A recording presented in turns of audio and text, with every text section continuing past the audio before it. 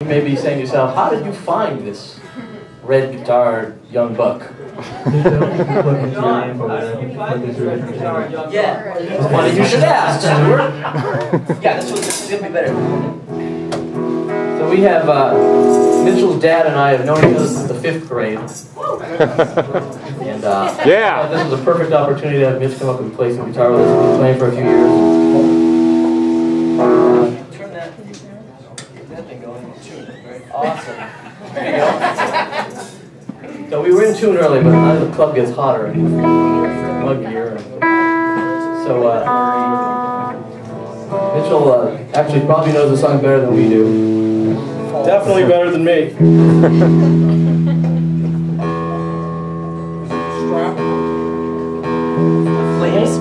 Strap. That's basically what makes it.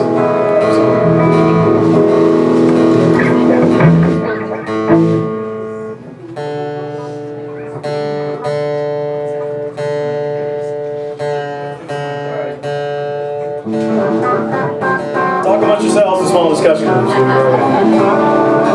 That basement. You don't want to hear about the basement, really.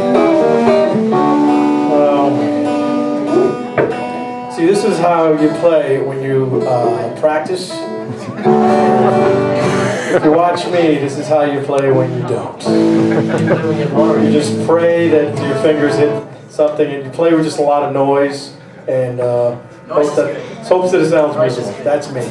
That's actually musical. This is the best way to describe it. If you listen to the CD, any of the last 2 CDs, you'll hear Tom Simons, who's the other guitarist, who couldn't be here tonight because he broke his leg. How did he break his leg? He broke his leg.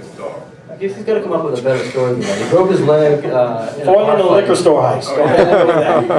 And if you listen to the record, like there's guitar solos that, both guitar solos pretty much rock, but we kind of use our guitars as weapons in a different way. Like Tom Simons uses his like a fine rapier, and I just have like a big stick with nails sticking out of the end. They're both effective, but one is more elegant.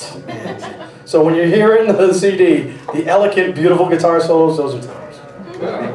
Much like now, the beautiful solos will be Mitch, and I will be the, I have the Shillelagh guitar.